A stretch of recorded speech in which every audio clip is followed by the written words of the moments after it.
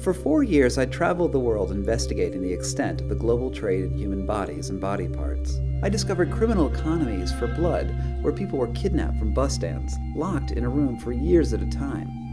They were systematically drained of their vital fluids to keep up the blood supply for local hospitals. In India, I found entire villages who were coerced into selling their kidneys on the international market. In the countryside of West Bengal, I found a thriving trade in human skeletons, where human bones were sold to American and European medical schools to further the study of human anatomy.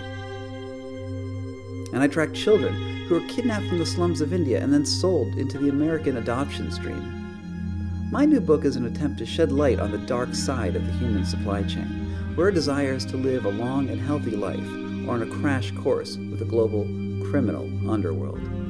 Welcome to the Red Market.